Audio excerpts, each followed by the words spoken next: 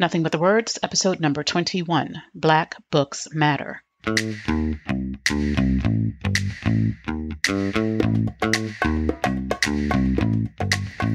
Welcome to Nothing But the Words, the podcast that gives you everything you need to know to write a phenomenal book. Now here's your host, your author coach, Candace L. Davis. Hey there, and welcome to Nothing But the Words. I'm your author coach, Candace L. Davis. Typically, when I sit down each week to record a podcast episode for you, I'm super pumped. I'm in high spirits because I'm doing what I've been called to do, which is to help you write a great book. But I'm recording this episode while protests are happening all over this country in the wake of yet another unarmed Black person being murdered by police. And these protests come on the heels of some very long, trying months and some very long, trying weeks. George Floyd lost his life to a police officer while 3 other police officers stood by and watched him die over a matter of minutes. Mr. Floyd's story needs to be told. Ahmaud Arbery's story needs to be told. Breonna Taylor's story needs to be told. Philando Castile's story needs to be told. Sean Bell's story needs to be told. Sandra Bland's story needs to be told. Eric Garner's story needs to be told. Jordan Davis's story needs to be told. Trayvon Martin's story needs to be told. And your story needs to be told. For hundreds and even thousands of years of history, the people in power, whoever they were in any particular civilization or country, controlled the narrative. They controlled what stories were documented, what stories were largely ignored. Now, the news media does a necessary and important job. Reporters are frontline, in the moment tellers of the story, but they are tellers of the story of the moment. They can only tell the stories their editors or producers or executives deem worthy. And once a story is no longer news of the day, it mostly disappears from the headlines. But books last, my friend. If you're a white person listening to this, please stay with me. Stick with me through this episode. So many of my white friends have said they want to be a part of the solution to racial injustice and inequity, specifically in the United States, but they don't know where to start. There are tons of resources online. Simply Google ways to be anti-racist, and you will find long list of things you can do. At the same time, I suggest seeking to understand. Seek first to understand the Black experience today and how we got to this place. Seek first to understand the experience of someone who's different from you in real ways.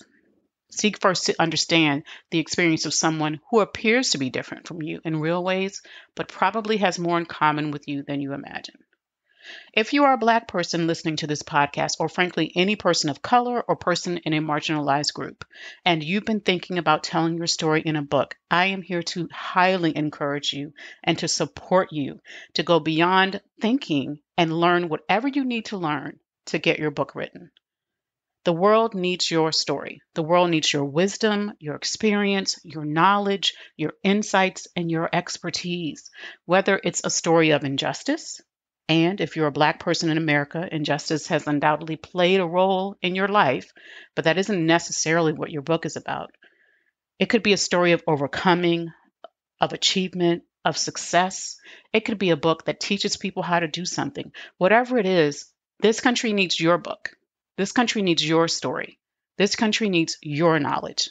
Even if the story isn't your own, but you want to document something you believe is important to your community, or to the nation at large, or to a particular industry, you have a responsibility to write that book and get it out to the world. The world needs the story you've been thinking about telling. The world needs the book you've been thinking about writing. Now, I am not here to tell everyone they need to write a book. I don't believe that at all. But I am here to tell you that if you have a desire to write a book and you've been delaying writing the book you feel drawn to write, you are denying not only yourself, you're denying the world the difference that your book could make. Now, if you're not sure your book can actually make a difference, let me tell you about an experience I had. When I was in the 4th grade, my mother handed me a book with a cover that had a picture of very serious looking Black people on it. It was called Blacks in Science, and it was written by one of her closest friends from high school. Now, my mother and her classmates attended school in the segregated South. They went to an all Black school. That was the only place they could legally go to school. And they actually got a great education there because even though the resources were not provided for them, they were, as they were to the white schools, they had teachers who loved and cared about them and were really invested in their education. So this friend, a Black woman from the Jim Crow South, went on to become a nuclear physicist. My mother went on to become an attorney. So they came through these segregated schools and went on to create very successful careers for themselves. The nuclear physicist, my mother's friend, wrote Blacks in Science. It did not go on to become a New York Times bestseller, but it opened eyes to possibility. I didn't go on to become a scientist, but looking at that book as a 9-year-old made something seem possible to me that I might not have otherwise thought was possible. And when my older daughter said as a child that she planned to become a doctor when she grew up, I never doubted for a moment that she could do so. Today, she's completing a dual residency in internal medicine and psychiatry. But when I was a kid, I rarely saw Black people in science on TV or in the movies. The only Black person in science I remember learning about in school was George Washington Carver, and surely there had been some scientists of color since him. But because I had a book called Blacks in Science as a child, that possibility was made real for me. It was made real for me, the possibility that Black people could do all kinds of things that I never saw them do in the media. Now, yes, people in my family were doing all kinds of things that I never saw Black people do in the media. But holding that book in my hand, I didn't have a scientist in my family at that time. Holding that book in my hand made that a real possibility. Hattie Caldwell, the author of that book, had to self-publish. And she did it at a time when self-publishing was much more difficult than it was right now. Now, I don't know how many people read her book or how many other children were exposed to it, but I know I was exposed to it, and it made a difference for me. Black stories have always mattered. Black books have always mattered. But until recently, they've had to fight for a place on the bookshelf. Now, think about some of the books Black authors have written over the decades and the difference they have made in this culture.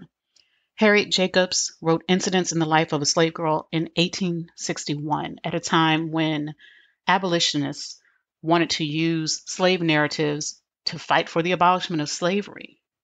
And her book has lived on to be taught in classes all these many years later. James Weldon Johnson wrote The Autobiography of an Ex-Colored Man in 1912. Richard Wright published Black Boy in 1945.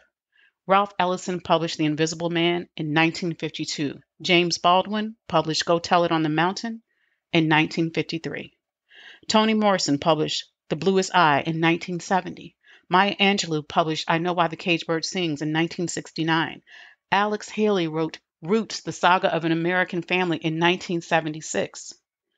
Percival Everett wrote Erasure in 2001. Jesmyn Ward published Men We Reaped in 2013. Tayari Jones published An American Marriage in 2018. If you have missed out on any of the books on that list, find it, order it, check it out from the library, read it. These are books that share a Black experience in a way that really does make a difference. These books change lives. They let Black people see themselves at a time, in many cases, where there were very few books in which we could see people who looked like us, in which we could see experiences like our own played out. Many of these authors were the fortunate chosen few. Their peers were denied the privilege that they had, the privilege of publishing their story in a way that other people could read it. You, however, don't need that permission. It doesn't matter if you plan to write a memoir, a novel, a how-to book, or a subject matter expert book.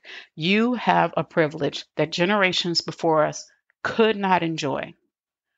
When Hattie Caldwell, who wrote Blacks in Science, published her book, it cost hundreds, if not thousands of dollars to self-publish. Back then it was called vanity publishing because only people who were considered vain enough to spend that kind of money would publish their book through self-publishing. There was a mythology that if you self-published, it was simply for vanity's sake and because you couldn't write a book that was good enough or important enough for publishers to choose you. She made a decision to choose herself, and you now have the option to choose yourself and do it for very little money. You can write a book right now and publish it on platforms where it will be available to any and everyone to buy and read. You can share your story with the world. You can share your knowledge and your expertise and shine a light on the Black experience, which, as we all know, is a diverse experience. So we need more than one book to document that experience. You can shine a light on Black achievement, Black excellence, and Black humanity. And in doing so, you shine a light on the truth. In doing so, you help move us forward. By telling your story, you claim a piece of history from the people who would tell it wrong. By sharing your knowledge, you deny those who would say that we don't have knowledge to share. Do not allow other people to tell your story or to suppress your knowledge. We cannot complain that our stories are co-opted if we don't take every opportunity to own them ourselves. Take ownership of your story. Write your book. Thanks for listening to Nothing But the Words. I'm your author coach, Candace L. Davis, and I'll see you next time.